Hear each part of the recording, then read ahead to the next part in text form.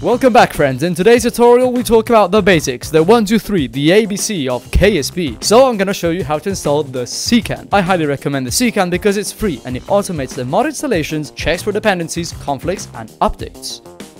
So open your browser, search for CKAN and click the link that sends you to the GitHub website. The link for that is in the description of this video. Here you can find the latest version of the CKAN, then scroll down until you find the directories. So click on ckan.exe and it will download automatically. Now open your downloads folder and move the CKAN application into your kernel space program folder and you are done.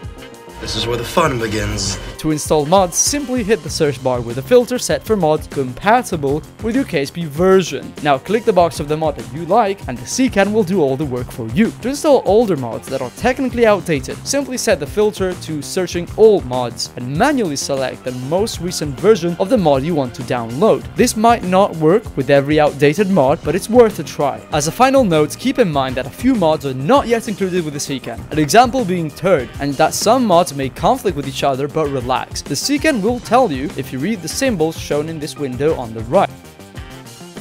Thank you for watching. If you have any questions, drop them in the comments, and I will see you in the next KSP modding video. Cheers!